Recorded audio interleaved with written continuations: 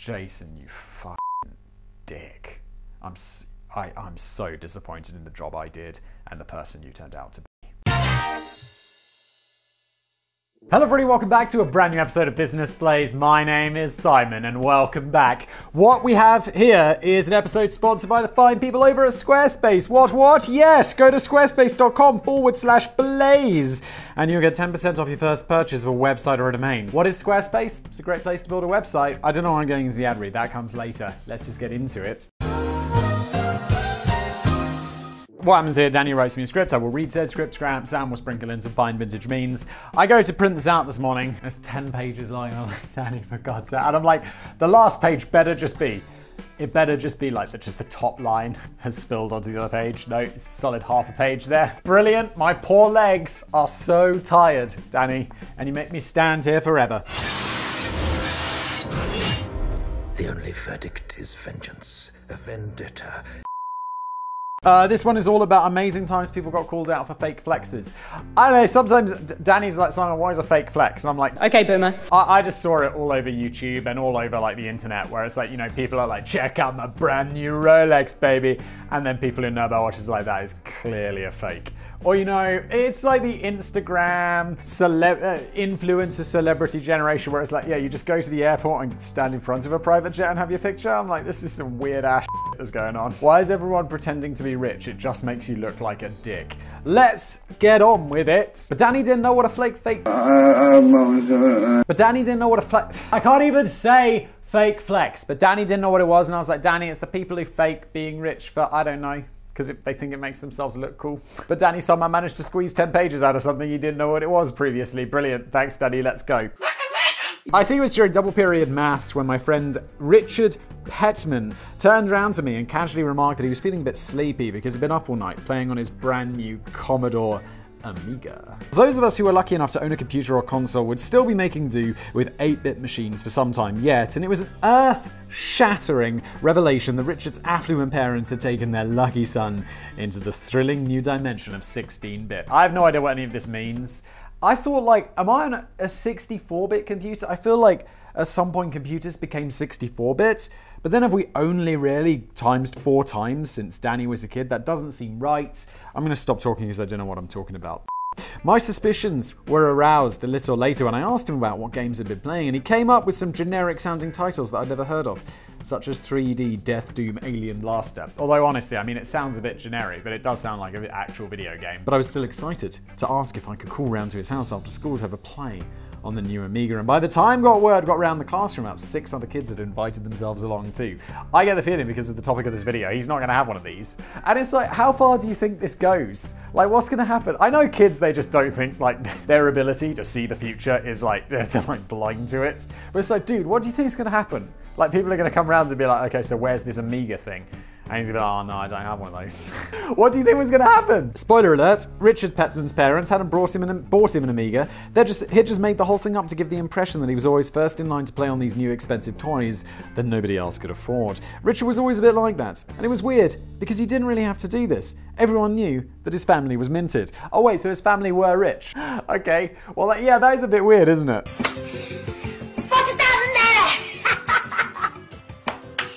I'm rich. It was even weirder that he agreed to let all of us come round to his house that night anyway, and continue to hype up the fabulous new machine for the rest of the day. He clearly wasn't thinking all of this through. No, he wasn't. Or maybe he was. Shortly after we arrived at his house for our very first go on 3D Death Doom Alien Blaster, Richard dropped the bombshell that had grown bored of the Amiga already, and so just swapped it out for a tatty old handheld Pac-Man game, which I knew for a fact that it had for years. The response from the rest of the kids wasn't very positive. They called him a time-wasting wanker and disappeared down the street to set fire to a telephone box or something. Oh, Danny. I actually felt a bit of sympathy for Richard and just ended up playing Pac-Man with him all night. Even years later, he never admitted that he lied. It's like you dug yourself a hole. It's like, no, I always had one of those Amigas. Richard, you're a 45-year-old man. It's okay. Be like, I had it, you son of a bitch. Oh my God, stop your fucking lying. Thinking about it now, I'm only just beginning to have serious doubts about the story Richard told about getting a Sherman tank for Christmas and driving it through Rotherham town centre. I fucking love kids. The shit you come up with. It's like, yeah. I'm getting a tank for Christmas. And the immediate response, you know, among adult group would be like, What are you talking about? Where among kids, it's really wow! And this is perhaps a very early and very British and not particularly useful or relevant example of fake flexing. I'm something of a leading expert on the concept of fake flexing. Oh, are you, Danny? Because in the email you sent to me, you said you didn't know what it was. Sounds like you're fake flexing right now. Well, I say that. I didn't immediately understand what this topic was even meant to be about. Oh, Danny's doing a fake flex right now. This is like flexception.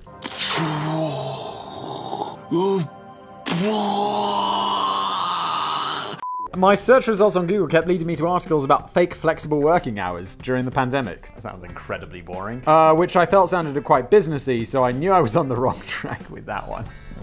Welcome to Business Blaze. But it's apparently quite common for influencers and rappers to flex their wealth on social media by showing off photographs of their wildly expensive cars, bling, private jets, designer sneakers, or even just piles of cold hard cash. Yeah, wasn't there some dude? I feel it was a rapper of some variety. He was like in the middle of a divorce or something, or maybe it was bankruptcy. And he just took a picture on a bed with just just stacks of cash. And people were like, bro, you don't think they're gonna, like, whoever the lawyer is on the other side is gonna be like, we saw that picture on your Instagram with you sitting in a bathtub full of money. What's up? And I think then he was like, no, it was fake money. So that was a fucking lie. And I don't know, maybe Danny will have this one on there. I hope so, because I want to know if that was real, and if so, what happened. And I mean, like, come on. But it's equally common for these rappers and influencers, and to be honest, it's mostly rappers, to get caught out with fake flexing in which the pictures perhaps don't tell the whole story. It does make you wonder why they even bother, as I can't see how flexing wealth achieves anything other than making you look like a bit of a knob. A rich knob, maybe, but a rich knob is still a knob. I also feel maybe there's a bit of a cultural difference here between the US and the UK. I don't mean in a negative way, or I just mean in a neutral observational way. But in the US, it's more okay to flex your wealth, whereas in the UK, I think people are a bit more subtle about it. If anything, it appears to drive away respect and potential friendship. A recent study published by the Journal of Social Psychology and Personality Science revealed the intriguing truth behind the status signals paradox. Apparently, 66% of us would choose a luxury car over a more basic model. But when we're given the choice of making friends with somebody who drives a flashy car or somebody who drives a cheaper model, a significant majority of us would be more attracted to the guy driving the rusty old bucket. I think that's because in our mind, we associate rich people with being dicks. And I don't know why this is, because I don't know, I know a few rich people, and it's like, they're really nice. Like, I imagine there are dickheads who are rich. Maybe there's more. I don't know. It's never been like, I've known poor people, I've known rich people. I don't know, it's like normal, there's people who are dicks and there are people who are nice. So we like the idea of showing off our own wealth with a super swish vehicle, but if other people do exactly the same thing, then we take an instant dislike to those vulgar swines. And maybe this goes some way to explaining why we derive such perverse pleasure from a fake flexer getting caught with his cheap imitation pants down in full humiliating view of the world. Loser cruisers. It's all very well proudly sharing a photo on Instagram which shows yourself posing at the wheel of your new Ferrari. But the post may turn into a bit of a social media car crash if it's later exposed that you actually just rented it and then had to reluctantly hand the keys back over to the dealer. Over the years, big names such as Justin Bieber, 50 Cent, and Lil Kim have been caught out apparently claiming ownership of some of the most expensive cars in the world, only to be revealed that the wheels didn't actually belong to them at all. But Justin Bieber, 50 Cent, Lil Kim, I have no idea who Lil Kim is. I do know Justin Bieber and 50 Cent are. I know they can afford those expensive cars. Why don't you just buy them? You're mad rich. One of the most famous examples occurred on a 2002 episode of MTV Cribs, a TV show which has a long and dubious track record of attracting fake flexers who are keen to invite the lucky viewers on a VIP guided tour of their fabulous home, even if the home in question was just rented for the weekend. This is like, maybe this is the British person in me, but I'd be like, you could right off. Like, and you see like Architectural Digest and stuff going around these like influencers' homes and shit. I'd be like, get the fuck out of my life. Like, I don't want you looking at my house. It's weird. Go away. Birdman wasn't one of those fakers. The American rapper and co-founder of Cash Money Rewards was happy to show off his genuine luxurious home on the show, but also made sure that his pride and joy was parked slap bang in front of his big boy pad. The pride and joy in question was a 1972 Chevrolet Phantom Donk, a beast of a vehicle which is kind of like a mashup of a 1972 Chevrolet Caprice with a Rolls Royce. What the hell is even that? So you took a Rolls Royce and just made it a bit shit. I mean, I've driven I don't know what a 1972 Chevrolet Caprice is, but I'm going to assume that Chevrolets have got better over the last 50 years, and they're still shit. Like, I rented a Chevrolet once, and I was like, this is a pile of crap, allegedly. The rapper was clearly very much in love with his Phantom Dog, but it turns out that the car was more of a flight of fancy for Birdman. The Phantom Dog actually belonged to a car enthusiast from Cincinnati. And this kind of thing must be really frustrating for those uber-rich celebrities who are the genuine owners of such high-end vehicles. I don't think it bothers them. It's like, yeah, I own these cars. Other people pretend to own these cars. I imagine these people take a deep satisfaction being like, I actually own these vehicles, and these fakers don't. It's like, that feels good. Like, you quietly enjoy that feeling. How are they supposed to command exclusive respect for owning such expensive piece of kit when any odd chance can simply post a picture of themselves posing in a car that they just borrowed for the weekend? Irish professional, mixed martial artist, and boxer Conor McGregor was many of the high-profile names who'd felt that he'd come up with a cunning solution. Be seen treating the vehicle like you do whatever you'd like with it because you own it, and you're not going to have to explain any damage to the car rental dealership. Okay, well, one, isn't Conor McGregor absolutely mad rich? Because, I don't know, boxing, or didn't he do some boxing with the other dude and he got paid like hundreds of millions because somehow, like, boxing pays insanely well. I have no idea why. It's like you win Wimbledon and it's what, you get like a few million. You win some like boxing match, it's like hundreds. What is going on? And also, but I mean also, you can trash a car from the car rental place. You're just gonna have to pay for it on the insurance. Like, I don't think they cover deliberate damage. So then why didn't you just buy it in the first place? I suppose there are plenty of ways in which you could achieve this. Give a good kick, smash a few windows, key the word twat all the way down the side. But Conor McGregor didn't want to inflict too much damage on his new Rolls-Royce Wraith in 2017, so he's happy to just jump on the bonnet for a swaggering selfie. After all, you're not likely to treat a rental car with such disrespect. I don't know, I think people are dicks. And I think one of the biggest indicators of dickishness is one, how you treat other people, especially when no one's watching, and two, how you treat other people's property. And I think dicks tend to treat their own property better than other people's. Good people tend to treat the property equally or better for other people's stuff because you're like, I don't want this person to have to, like, you know, this. There was just one problem though. The Rolls-Royce Wraith was actually just rented from a luxury car company in Solihull called Platinum Executive Travel. And when the owner of the business, Lord Aleem, was alerted to Conor McGregor's post on social media, he wasn't happy that his Rolls-Royce had been treated with such disrespect. There was talk in the press of Lord Aleem considering legal action against the former Cage Warriors champion and winner of the Ultimate Fighting Championship title, but instead, he just made his own feelings known via social media. Addressing Conor personally, he said, "When you own one, you can stand on it. Until then, you lose your deposit for standing on mine." It's also believed that Conor has been permanently banned from the car rental dealership. Yeah, obviously, good. But Conor already boasts a pretty impressive car collection, including a Lamborghini Aventador, Jesus Christ, a DeLorean DMC-12, surprisingly achievable. You can get I think you can get a DeLorean for like 20 to 40k, maybe slightly more in Europe because there's less of them here. But that's on my list of cars to get, and a Vauxhall Astra. All right then. And considering that it had only recently been paid around $85 million after losing a fight to Floyd Mayweather, good lord, that is what I was talking about.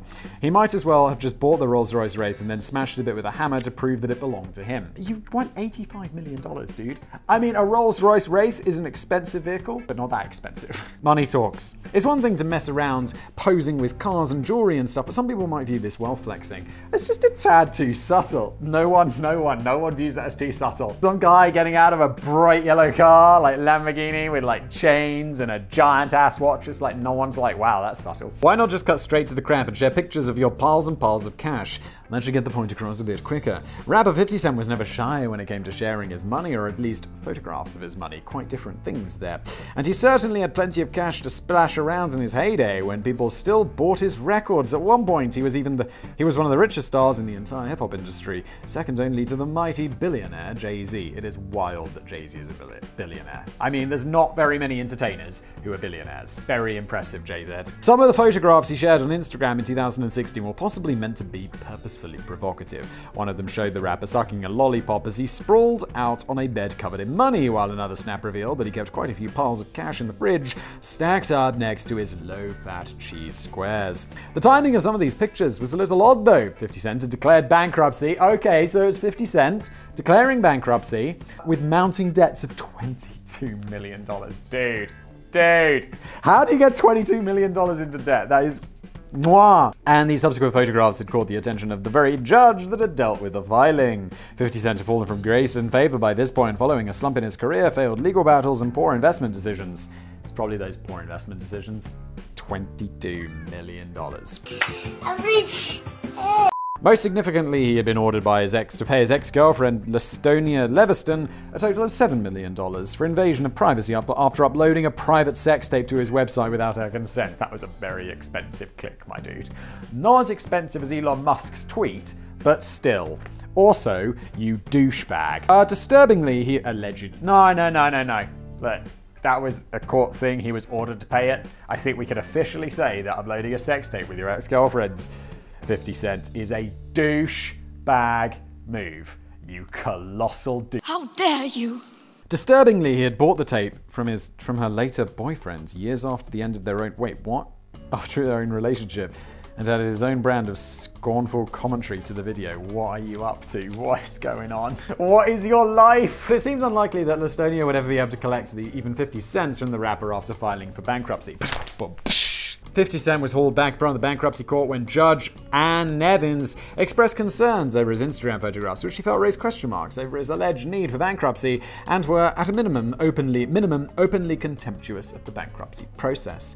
It probably didn't help matters that in one of the photographs, 50 Cent was sat next to piles of cash, which had carefully arranged to spell the word broke. Even if it's fake, my dude. Even if it's fake. Like she says, it's like laughing in the face of the bankruptcy process. Even if it's fake. And look, this judge is like deciding what's going to happen to you.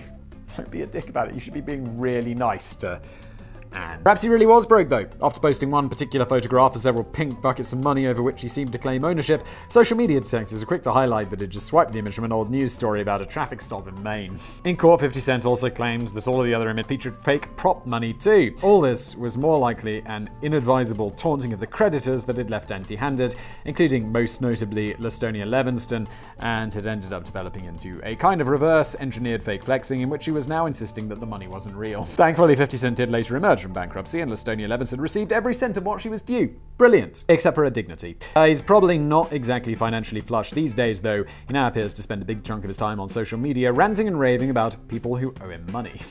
My dude, stop. Douche. Ah, yes, and now it's time for your boy to bring in a little money. My. Have you heard of Squarespace? Yeah, you have. Look, Squarespace is this place on the internet, did you know, where you can make a website. Maybe you're thinking, ooh, all of this talk of business on Business Place would make me want to start my own business. Well, you can actually start your own shop on Business Place, on Squarespace, which sort of blows my mind. I mean, do you remember back in the day when you wanted to make like a website? It was extremely complicated. You'd go in, there'd be like HTML, you'd be like typing like that symbol that looks like this. I don't know what that's for, but they use it all the time in HTML. I know nothing about it. I mean, from like computer club at school. And it's like, okay, great, I've made the background turquoise. What's next? Now, you can build a shop in like, I would say 5 minutes, but that would be a lie. I think it took me an hour to put together, maybe it's rottingturtle.co or rottingturtle.com, which is the website where you will soon be able to buy my new fragrance, Rotting Turtle. It smells like shit. I made it in Squarespace. It took an hour. It's actually insane. The best thing is you get a template. I'm not someone to go into all the details and like fiddle around with everything. I just load up a template of a store that Squarespace is like, this is the template, and it's like a clothes shop or whatever.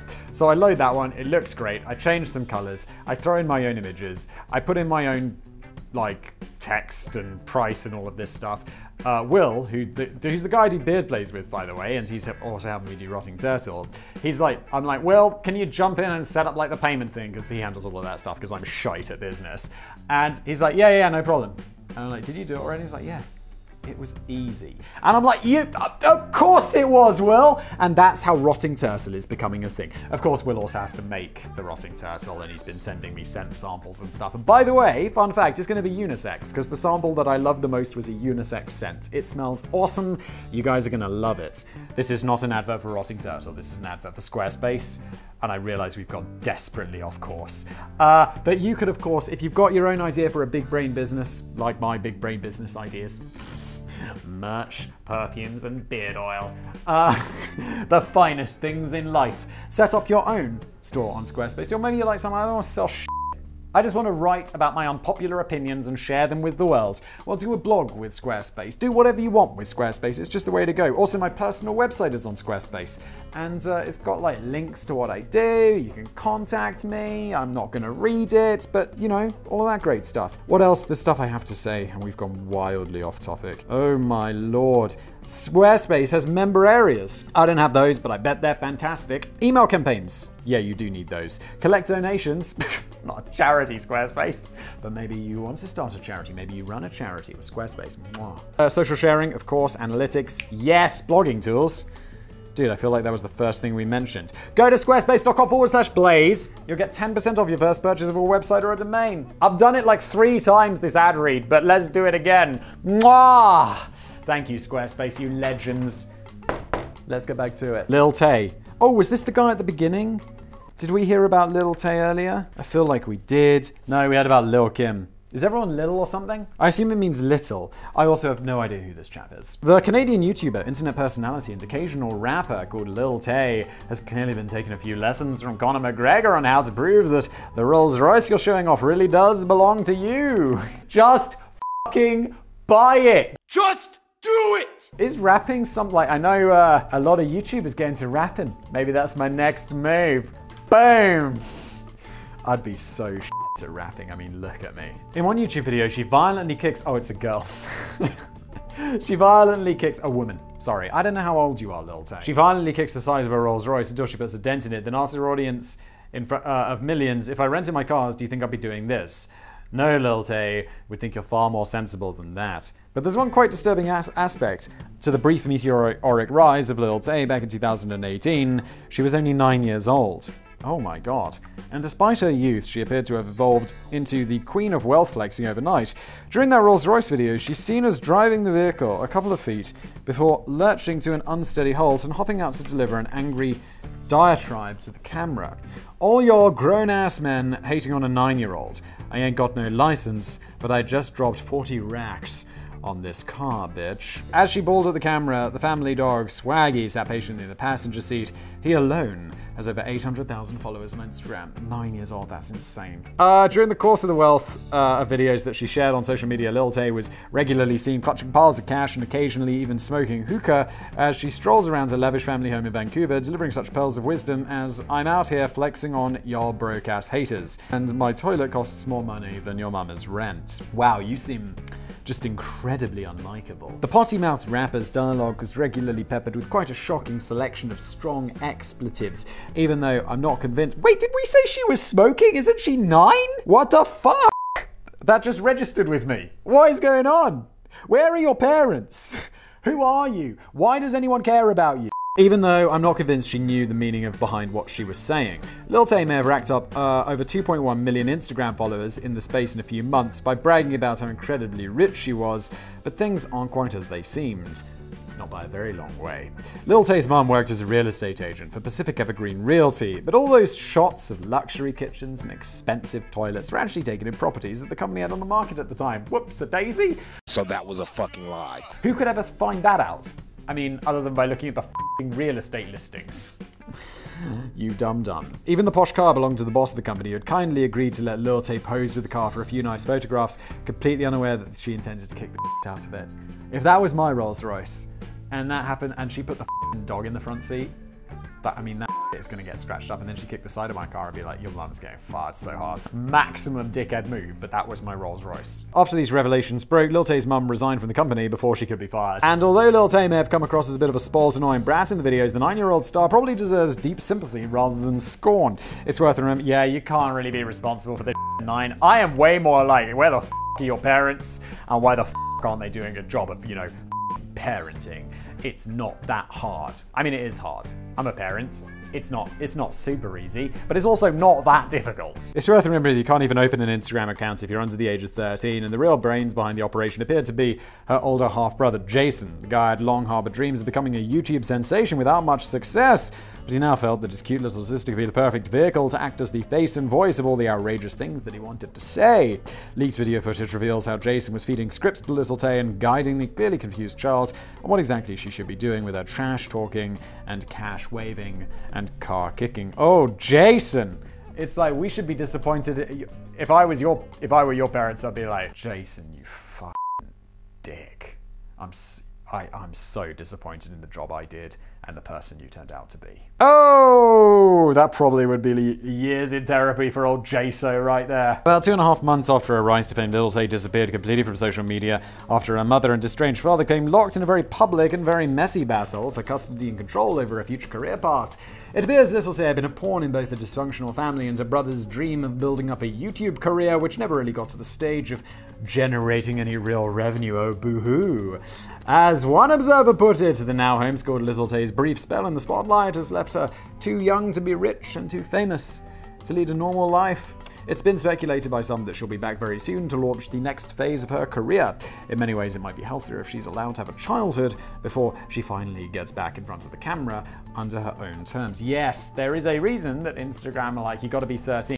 Bow Wow. If there's one man who takes the crown for biggest and most prolific fake flexer of all time, it's got to be American rapper Bow Wow, who has been caught out telling more porkies than a drunken Enron accountant called Pinocchio. Born Shad Gregory Moss, he's been rapping ever since the age of 6, adopting the name Lil Bow Wow when he was discovered by Snoop Dogg at the age of 13, and simply by Bow Wow by the time he'd released his third album at the ripe old age of 15. Holy shit. He certainly made enough money from a long and successful career in music, acting, and most recently as a TV host and personality. I feel like I've heard of this dude, but I've absolutely no idea about who he is, what he does, what he's been in, what his music sounds like. But he can't just seem to help himself when it comes to adding a few extra layers of bullshit. And it sounds as if everyone who knows him has their own quirky little story to tell. Fellow rapper Mano recalls the time that they left a nightclub in New York City together and Bow Wow strolled up to a big expensive black truck and explained that he just needed to wait for his personal chauffeur to turn up and take him home. There followed a few awkward moments as Bow Wow was clearly waiting for Mano to leave the scene, but Mano was in a chatty mood. Eventually, Bow Wow exclaimed, "Yo, I'm out," and ran off down the street like a headless chicken to catch a cab. Dude, why? Aren't you're already rich? A big black truck? Are people impressed by that? It's a truck. Then there was the time in 2016 when Bow Wow posted a now deleted tweet in which he claimed had splashed out on the VIP private suite to enjoy watching the Atlanta Falcons play in that night's NFL game. But he sadly couldn't make it. The busy guy was just too damn exhausted from filming his new TV show all week, so he decided he was just going to hit the sack instead. He probably should have done just the tiniest bit of homework here. It was very swiftly pointed out that by some of his 3 million followers that the Atlanta Falcons weren't even playing that week. Or there was the time he posted a memorable picture with roots that dated back to the 90s. The original picture appeared on the iconic cover of Vibe magazine in 1996 under the headline "Live from Death Row" and featured some of the biggest heavyweight names from the massively influential hip-hop label: Snoop Dogg, Dr. Dre, Tupac, and Suge Knight. The tweet, I think it's Suge Knight, right? I'm kind of having a bit of a laugh there. I'm fairly sure it's Sug. Now I'm doubting myself, but I've heard of him.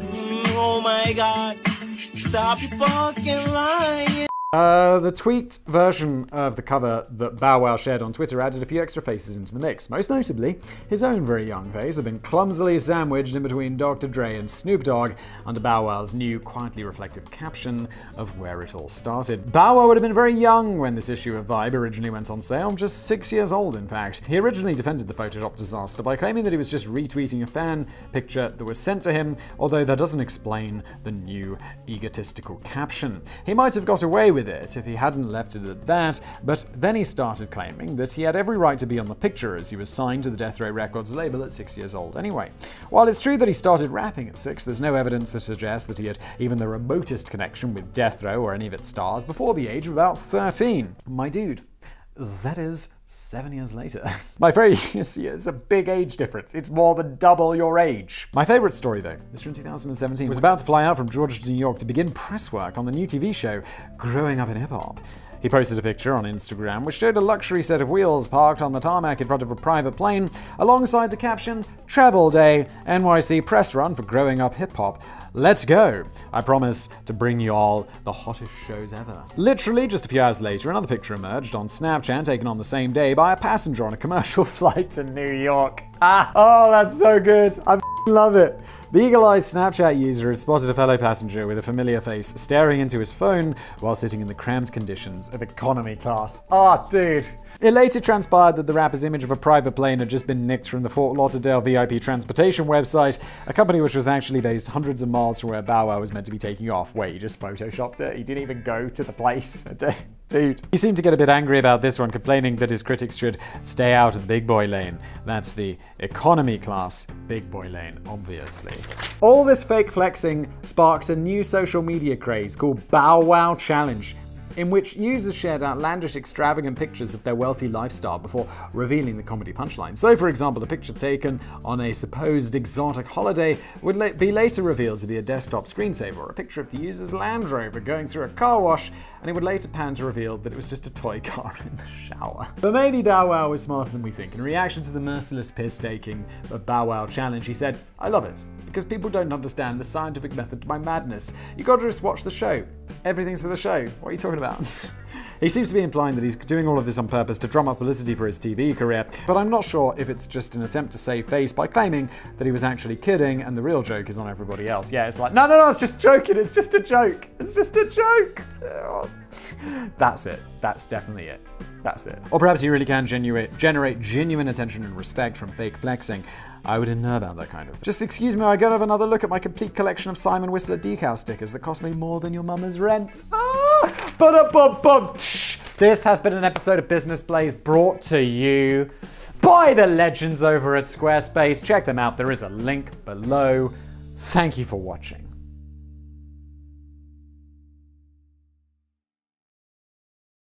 Tomorrow night's game.